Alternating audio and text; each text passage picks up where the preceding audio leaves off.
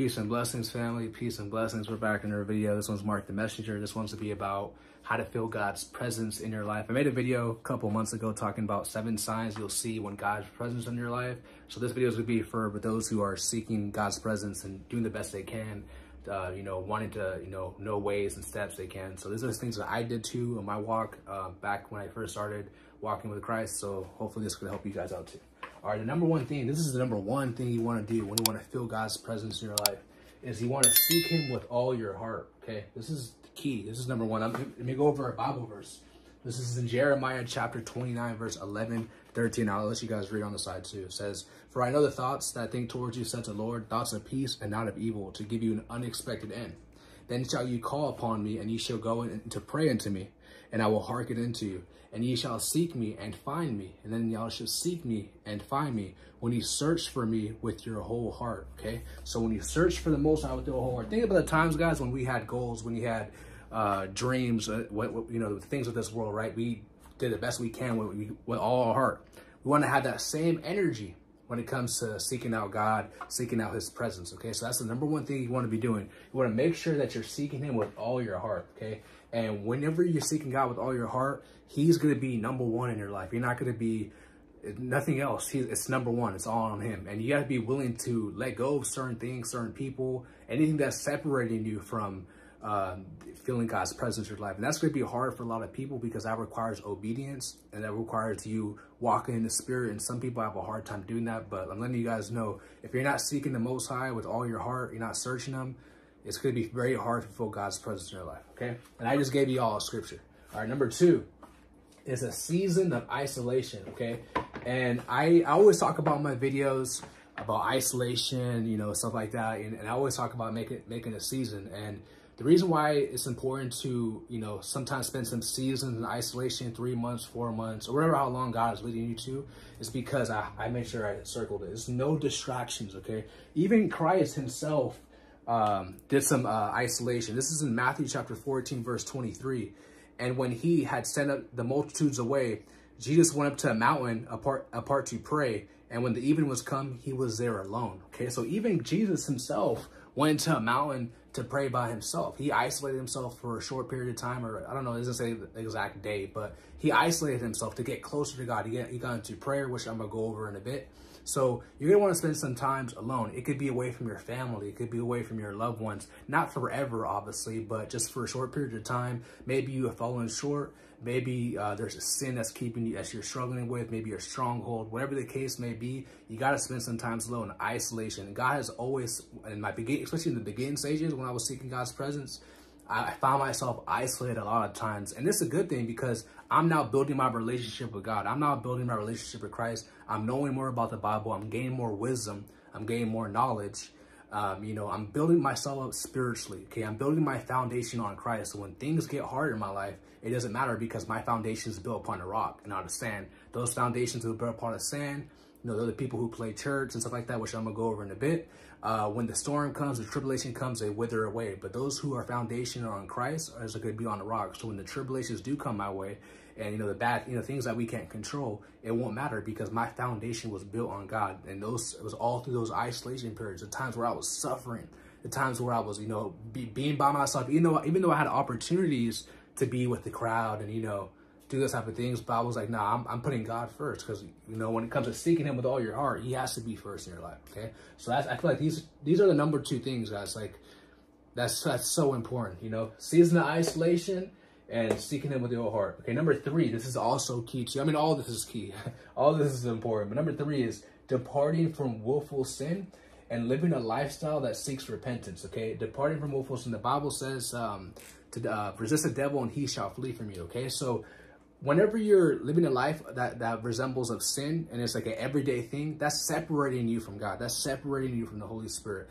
And, the one thing you can do to combat that is to live a life of repentance. So when you do fall short, when you do make a mistake, you got repentance, okay? You got the blood of Jesus, okay, to wash away your sins, okay? So you want to make sure that and let's say you're something that you're struggling with, like you want to fight it off. You want to apply your faith with works and fight it off. Now, you're not going to fight it off the next day.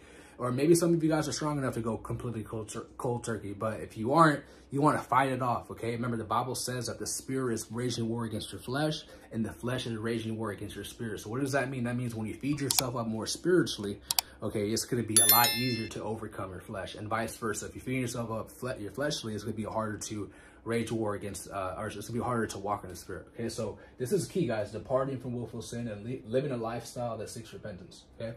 Number 4 is reading and applying the word of God, okay? So you want to make sure that you're reading it and applying it into your life. The Bible says that, I'll leave a verse right here in James chapter 1, verse 22, 25. It talks about those who read the Bible, but they don't want to apply it to their life, and they deceive their own selves, okay? So you don't want to be like that. When you read the Bible, you want to make sure you're applying it to your life. So when Christ is saying, if you love me, you keep my commandments, okay, let me learn about God's 10 commandments. Let me learn to keep that, okay?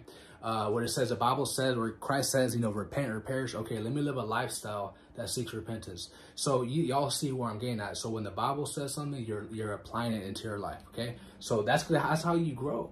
Okay, even the Bible says, as newborn babes, desire the milk that ye may grow thereby. Okay, so make sure that you're reading the Bible. Okay, you're learning about the Word of God. You're learning about God's love and applying it to your life. Okay, so that's number 4.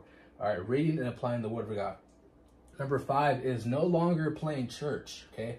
No longer playing, I was talking about that earlier, no longer playing church and build a relationship with Christ, okay? The Bible says no man can go into the Father, but first to the Son. So you want to build a relationship with the Son, Jesus Christ, okay? So what does it mean by no longer playing church? You're no longer doing what the world does. It's going to church on Sundays and just worshiping God on Sundays, okay? Even though the Sunday is not even the Sabbath day, but that's what the system, that's what the matrix is telling you. You gotta go to church on Sundays and repeat. No, don't seek a relationship with God. No, that's completely false.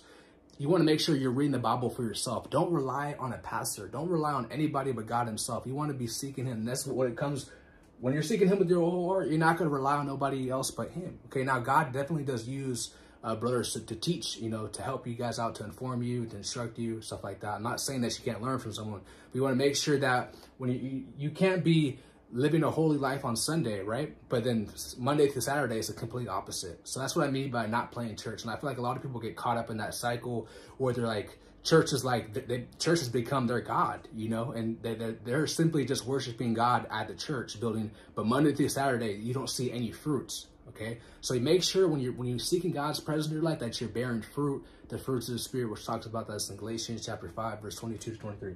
Okay, number 6 is you want to have a strong prayer life and spend some time fasting. Okay, a strong prayer life. So, you want to be praying throughout the day. Now, the Bible does say, pray without ceasing, so you can pray as much as you want. But you want to be living a lifestyle that's deep in prayer, because what that does and fasting too, it builds up your spirit, which I was talking about earlier, how the more you feed your spirit, the stronger your spirit's going to be to overcome your flesh, to overcome your carnal desires, to overcome sin. Okay, so you want to be doing, having a strong prayer life, okay? And you want to spend some time fasting. Now, fasting, you could do as much as you can. For those who don't know what fasting is, it's pretty much where there's different fasts in the Bible. There's a Daniel fast where he only ate veggies and drank water. And there's a dry fast where you don't eat or drink anything. And then there's a fast where you just drink water, a water fast. You're not drinking anything else but water. Now, it's up to you. Fasting is between you and God. That's why the Bible says when you fast, don't be like the hypocrites who tell everybody they're fasting, who get all sad and look all sad to appear righteous to other men that they're fasting. So it's between you and God. So whatever God leads you to, this is why it's important to have a relationship with him, so he could tell you, okay, I want you to do a dry fast for 3 days. I want you to do a water fast for 1 day. Or maybe it could be 16 hours. Maybe you might have some health problems, whatever the case may be. Okay, let's work my way. Let's do a 12-hour. Let's do 16 hours and then build yourself up. Okay, so this is very key. This is all about, guys, all this correlates to walking in the Spirit. All this correlates to being spiritual, okay? All this correlates to is fasting, prayer, spending some isolation so you can spend more time with God, departing from willful sin, okay, seeking God with all your heart. This is all spiritual, okay? Number 7 is relax. Chill. Yes, yep, you see it. Relax and chill and be patient, okay? What do I mean by that? So when it comes to seeking God's presence in your life, Okay, don't be in a rush. Okay, we gotta be long suffering. We gotta be patient. And as you're doing this, okay, as you're doing all this, it's gonna come where God's gonna strongly increase in your life, and now God is gonna use you to preach to other people, to save other souls for the kingdom. Okay, so just relax, be patient as you're doing all this, of course. Okay, you don't want to be doing the opposite of this and relaxing and chilled. Absolutely not. So if you're doing all this, you're applying all this, you know, now, okay, just calm down, relax, chill. Okay, you know, spend some time in nature, travel, you know, do things that you love to do. Okay, there's nothing wrong with, you know, traveling, going out in nature, eating your favorite ice cream. So like, just calm down, relax, okay, and just be patient. Okay, remember, patient is the fruit of the Spirit. So this is how to seek God's presence in your life. I hope this guy's informed you. If you guys made this far, don't forget to like the video. And if you learned something from this and you want to see more type of content like this, don't forget to subscribe to the channel and share this video. I love you guys so much. I'm out. Peace.